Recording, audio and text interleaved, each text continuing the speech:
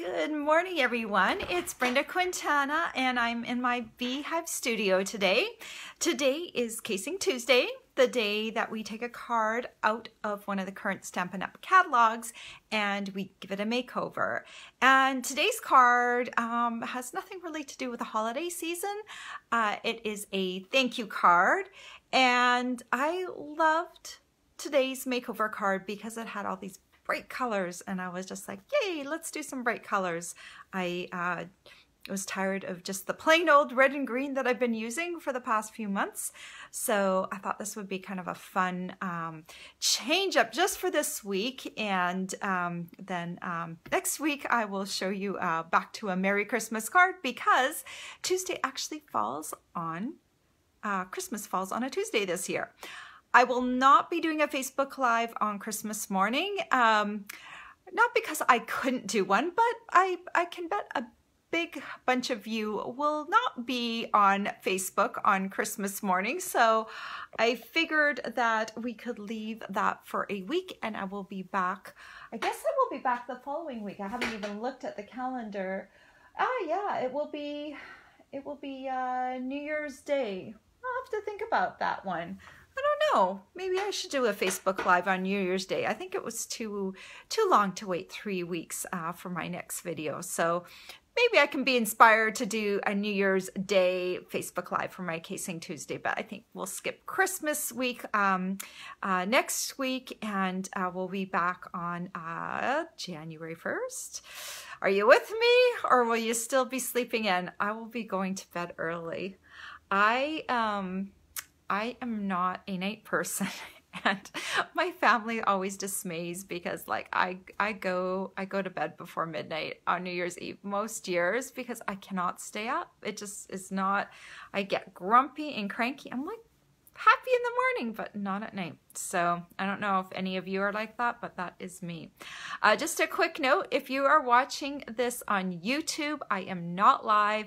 I am live if you are watching me at 10 a.m. Eastern Standard Time on Tuesday. I am live for you on Facebook, but not ever on YouTube. All right, so what else can I tell you? Oh, fun story. This morning I dropped an embossing folder behind my desk. You can kind of, I have a cutting station back there, and I was organizing my little embossing folders, and one slipped behind there, and it got wedged behind my desk, and it got above my trim. So there was like no way I was getting it out. So I had to like pull forward my cabinetry and use my yardstick, and I managed to scoot it along and finally get it out. I was like not very happy. I need that embossing folder because it's a new one coming out of the new catalog. So I managed to extract it in a reasonable amount of time. So I got it out, and I will be making projects with it in the future. So I'm going to turn the camera around. It's a very bright day here, so if you see a lot of light coming in from this side, I've got curtains blocking off the light, but it might be a little bit bright over here on this side. But I will show you the card that we're casing, and I'm going to show you how to make it. It is a fun one. It is actually what I called an un-Brenda card, because I would not design this card, not because I don't like it, it's because it's not my natural style, but I'm going to show you how I did it because it's kind of cool. I love this. Okay, let me switch you guys around. Oh, there is my morning this morning. The sun is reflecting off the blue water of the Charles River, and it is very windy and cold this morning. I went out for a walk this morning, and I was completely bundled up. Let me get my camera situated. Okay. That looks pretty good. Okay, so this is the card that we're casing this morning. It's got this beautiful greeting, and this greeting was created with this stamp set here that comes in pieces, so you can actually stamp it in different colors to create this variegated effect. I wanted to create that look, but I don't have the stamp set.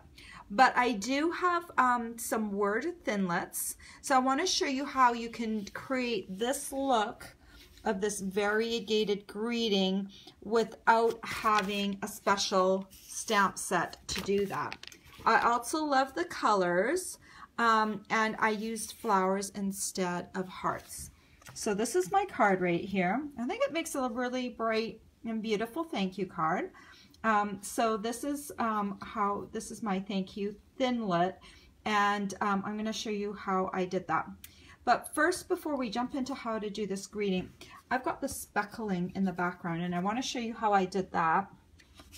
I've got a piece of lemon lime twist right here. This one is 4 inches by 5 1/4 inches, and I've got my aqua painter, and I'm going to grab, where's my lemon lime twist ink pad? Okay, this is my lemon lime twist ink pad. I've got an old style pad here. Lemon lime twist is going to retire in spring, so I didn't replace my ink colors that are outgoing, just because they weren't going to be around for that much longer, and I didn't want to invest in a new set just for a partial year.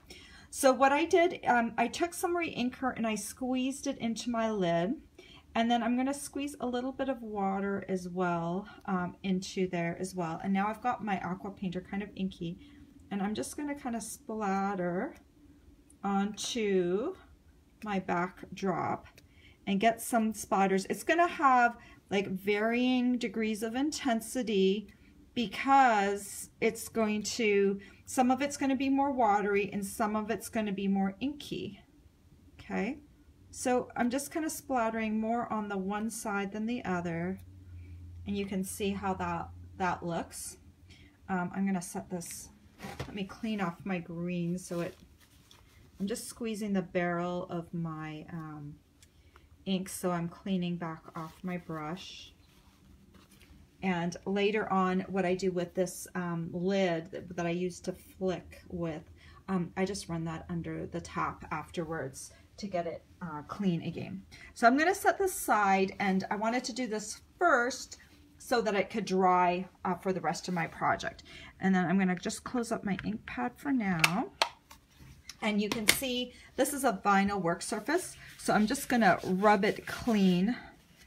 Might take a little bit of my rubbing alcohol here just to remove the ink, because I do not want that on my project. All right. So next we're going to create this thank you right here. So I'm going to use a piece of glossy cardstock. I've cut this piece to 4 inches by 3 inches. We're going to use 4 colors of ink. Let me get them lined up in the correct order. So we've got Grapefruit Grove, Melon Mambo, Coastal Cabana, and Lemon Lime Twist. And you can see right here, this is the Outlier ink pad, the one that I haven't replaced yet. I've got all of my new ink pads are now replaced, so it's really nice to use these ink pads. I'm turning these around. I want them all looking the same. All right, so now we're going to take sponge daubers, and if you don't know what these are little kind of thimbles with sponge ends. So you just put your finger in there. They're great. I've designated, I buy a bunch of blank ones, and then as I use them for a specific color, I label them, and I just put a piece of tape over that. That's a little tiny piece of Avery label, and I put tape over that. So I've designated that one for Lemon Lime Twist, for Coastal Cabana, Melon Mambo, and Grapefruit Grove. So we're going to take our piece, I'm going to ink up first the Grapefruit Grove, and I'm just going to rub Grapefruit Grove over here. I'm going to get it as dark as possible. I like doing it this way. You could cut the Thank You Thinlit out first and then try and ink it up. But this is going to give it a really random flavor, because you don't know where all the different letters are going to land. So it gives it kind of a random look. Next, we're going to take Melon Mambo, and we're going to bring it in, and we're going to blend it just a little bit on the edge with the Grapefruit Grove. you can see Melon Mambo's a much darker color to begin with, so I didn't have to work as hard to get it onto the ink pad. Let's try Costa Cabana next. Coastal is a little lighter, so we're going to have to work a little bit harder to get a nice dark look. I call this a sherbet card because it's got colors that kind of remind me of sherbet. And then finally, we're going to do Lemon Lime Twist. You want to try and have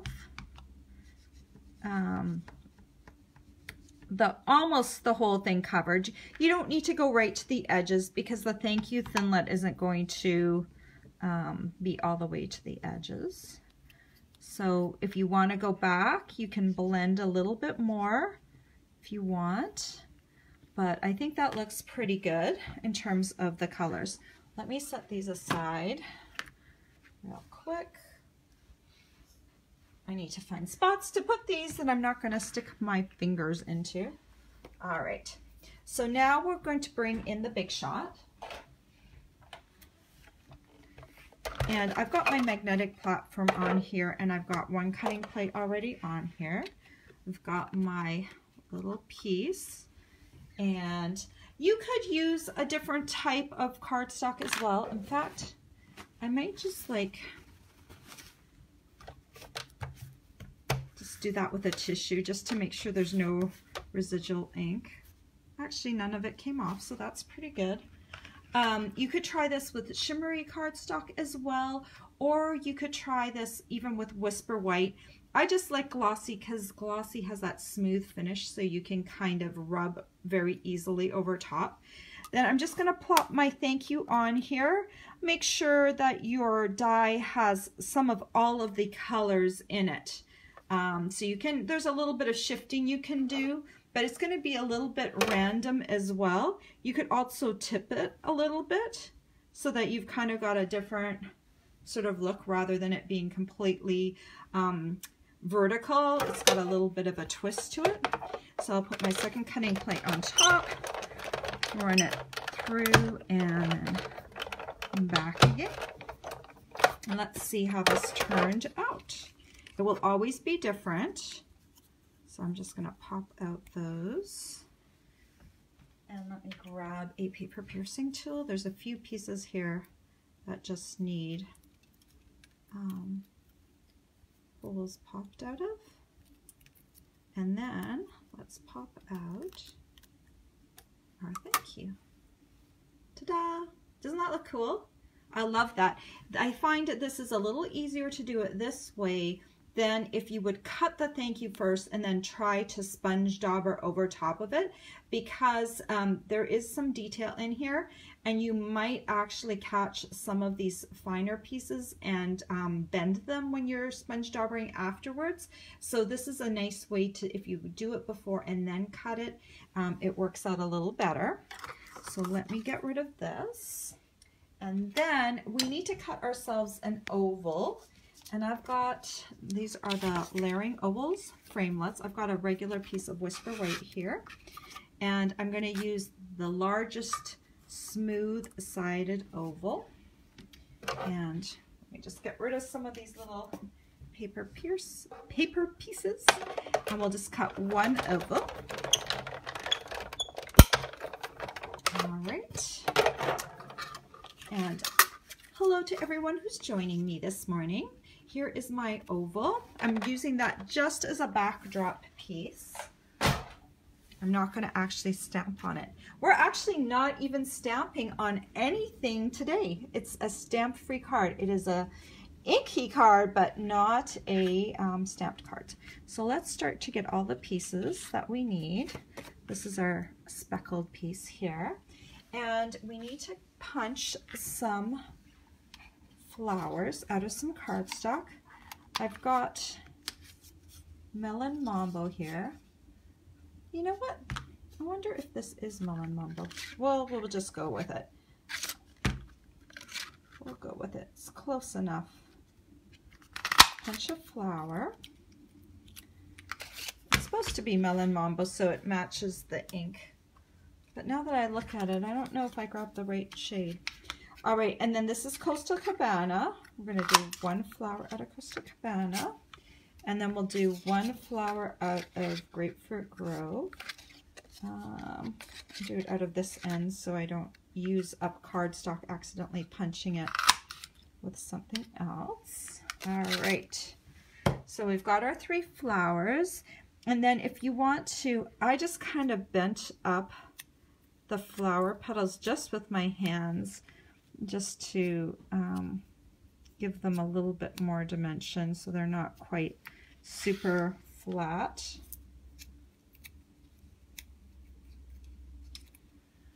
All right, and then I'm going to use some of these adhesive backed sequins, and I'm just going to pop them off with my paper piercing tool. Come on, you. I like that these already have adhesive on them. That way I don't have to mess with them. All right, so those are my flowers.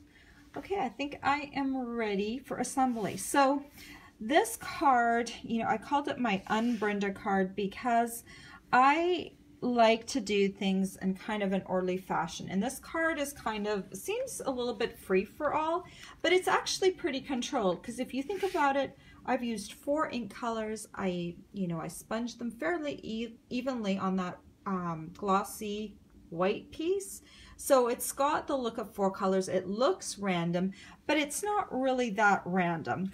I flicked specks onto here, but it's kind of in a controlled environment, and I could just kind of have fun with it. So I'm just going to put some Tombow on the back of my speckled piece, and I'm going to add it to a card base. This card base started off as 11 inches by 4 1/4 inches, and then I scored it in half at the 5 1/2 inch mark. And I'm just going to add my speckled piece centered on the front. Just glue that down here. And then I'm going to take my oval, some Tombow onto it. I want to have maybe 3/4 of an inch from the top. Yeah, about 3/4 of an inch from the top.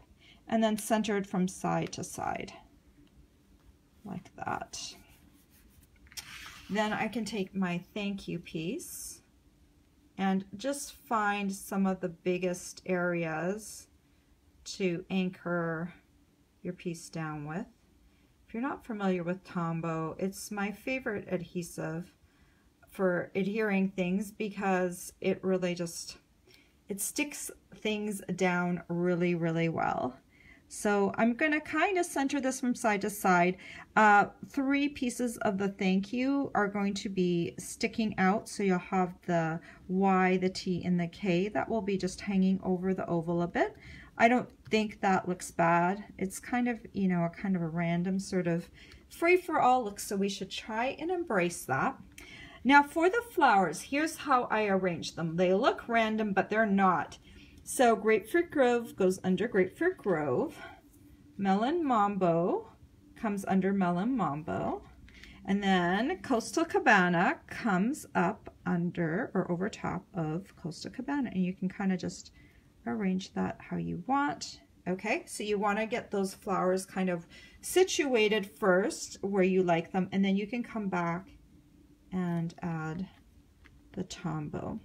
So that's how I created a random looking card, but it's not really random. I totally controlled it because that's just me and my personality. And I also like to be able to show everyone how to recreate how I did it. So this is my way of showing you, okay, you can be random, but you can add some control over it so that you can recreate my card. So yeah, I think right about there. That's good. And so finally, I just added some rhinestone jewels to my card, and you can just pick different sizes. I'm going to put 2 up at the top. Let me grab a smaller one and put that up there. And then I just want a few for the bottom as well. If you have your take your pick tool, You can use that as well to pick things up. I've just got my paper piercing tool right here, so it's like easy, and yeah, you know, you move it around, you decide where do you want it. There. All right. So there is my random thank you card that, you know, isn't completely random now that I've told you my little secrets. And each card will look a little different. You can see my thank yous turned out just a little bit different with the sponging. And the speckling will also add its own little element and design to it. So that also kind of keeps it fresh and different, because you're going to have different speckle splotches on there when you do it. But it's just kind of a nice way to add like a little bit more fun onto the card. And I hope that brightened up your day a bit, because I love this holiday season, but sometimes, you know, all those traditional colors floating around there, I think it's just nice to have something new and fresh coming in. So I don't think this was a hard card, so I don't see any questions. So let me just flip around. And, well, I already told you I won't be here next week because it's Christmas Day on a Tuesday. So I hope you all have a Merry Christmas if you celebrate that. And if you don't celebrate Christmas, I hope you have a happy holiday and enjoy spending some time with friends and family, or doing something that you enjoy. And I will see you back here on January 1st. Yes, I am going to do a Facebook Live on January 1st. Hopefully someone will be up and it won't just be me, but it should be fun. Now, before I go, don't forget that Facebook Casing Tuesday is not just about me. We have a whole Facebook group where you can share your card based on the card that we had today. So this is the card that we had today. It's on page 47 of the holiday catalog. If you look in the description of this video below, you'll see a link to our Casing Tuesday Facebook group. You can click on it and join it. You can see all what everyone else has done with this particular card and given it a makeover. And so you can get some different ideas, and then you can create your own and post it back here on the Casing Tuesday Facebook group, because we would love to see what you do with the card. And so it's just really easy to join.